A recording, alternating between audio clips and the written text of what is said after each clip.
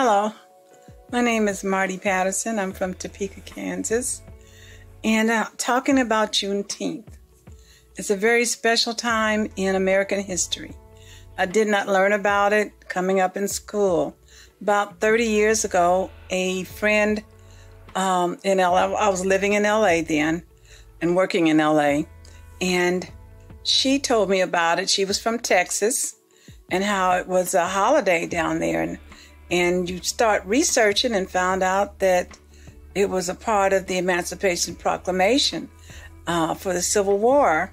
So I started doing Black History programs in LA for the county I worked for programs that we would have during Black History Month.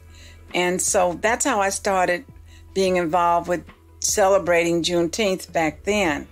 When I came to Topeka in 2004, I had a program at my church at Second Baptist and on Juneteenth to celebrate also the people who have helped win the freedom.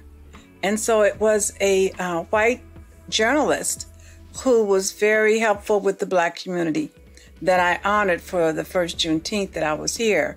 And then I joined another Juneteenth organization that was here, and we've been doing Juneteenth ever since.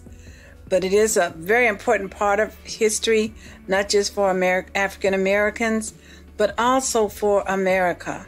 Because if it had not been for not only Black people fighting for freedom, but white people as well, and Indians as well. So it took a country to really want to win freedom and make it what America should be, one people under God.